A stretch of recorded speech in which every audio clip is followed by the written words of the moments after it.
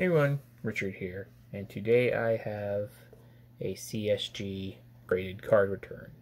So let's get into it.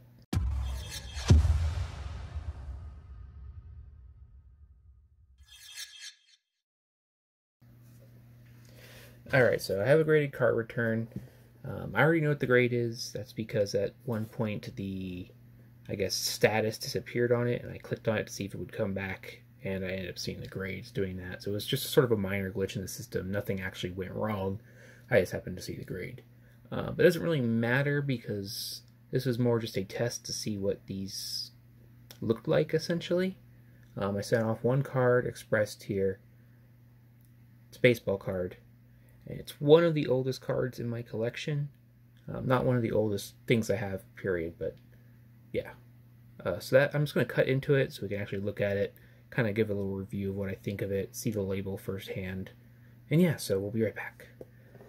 Alright, so the card is out. Let's have a look at it.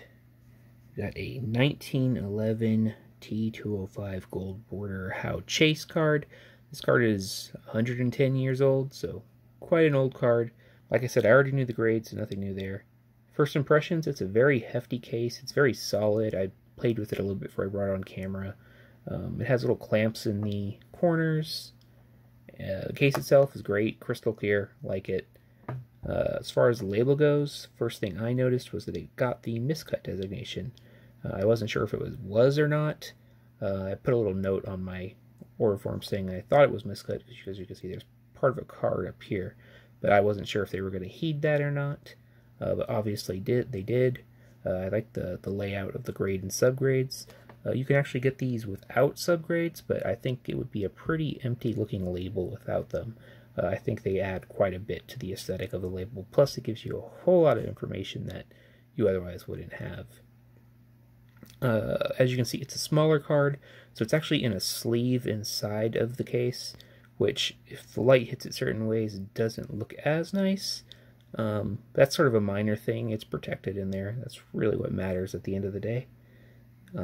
Yeah. Overall, I'm pretty happy with it. The label has a really nice hollow pattern to it, so that's pretty cool. And yeah, for those of you who don't know, Hal Chase is an interesting character. Probably would have been a major Hall of Famer with the Yankees, but he threw games and bet on said games and sort of got himself into quite a bit of trouble. So interesting bit of history there, but it's a 110-year-old card.